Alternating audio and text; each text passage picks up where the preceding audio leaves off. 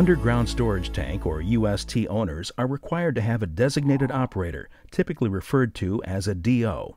The DO must be formally identified to the Environmental Management Department by the UST owner. The DO must conduct monthly inspections and provide the owner or operator with a written report of their findings. The DO must also train all employees who work at the facility. The DO must possess a current California UST System Operator Certificate, which is issued by the International Code Council, or ICC. ICC certification can be verified at the following website, www.iccsafe.org. Designated operators are required to do each of the following every month. First, record the results from their monthly visual inspection. Second, alert the owner or operator about any condition that may require follow-up action. And finally, conduct and document employee training. The monthly visual inspection includes these 7 steps. First, verifying that all employees have been trained and that this training has been documented. Second, reviewing the alarm history or alarm log for the previous month. Third, confirming that each alarm was documented and responded to appropriately. Fourth, examining the spill buckets, which must not contain any hazardous substance, water, or debris. Fifth, checking the under dispenser containment, which, like spill buckets, must not contain any hazardous substance, water, or debris. The DO must also verify that sensors are located at the lowest point so that leaks can be detected as soon as they occur. Sixth, checking that all required testing and maintenance was completed and that the correct test dates are documented on the report. And finally, if a containment sump has had an alarm in the past month and there is no record of service, the designated operator must also inspect the sump and document this inspection on the report. As part of the monthly inspection, the DO must also verify that all required testing has been completed and that the correct test dates are properly documented.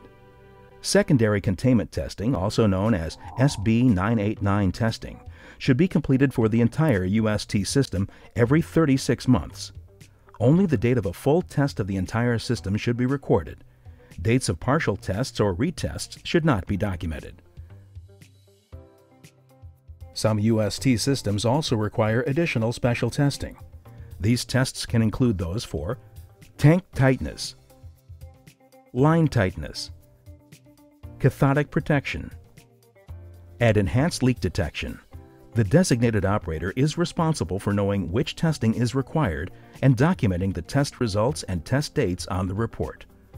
A printout of the alarm history must be attached to each monthly report. The designated operator should ensure that each alarm for that month is recorded in the comment section of the report. If the DO discovers any conditions which require follow-up action, the DO must record these on page 2 of the monthly report and must also inform the owner and operator. UST owners and operators should check the designated operator monthly report to make sure they are current, correct, and complete. UST owners and operators must maintain designated operator inspection reports on site for 12 months.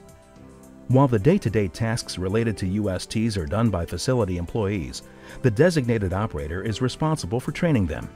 Each employee must be trained within 30 days after being hired and must then receive a refresher training each year.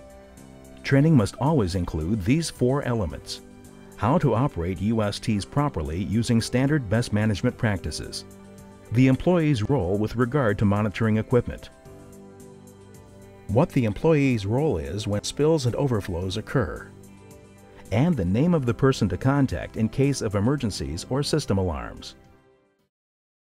There are 2 additional rules about employees.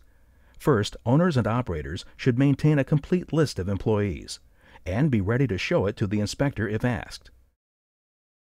Second, whenever operations are underway, there must always be at least 1 fully trained employee on site. For more information, visit the EMD website at emd.saccounty.net.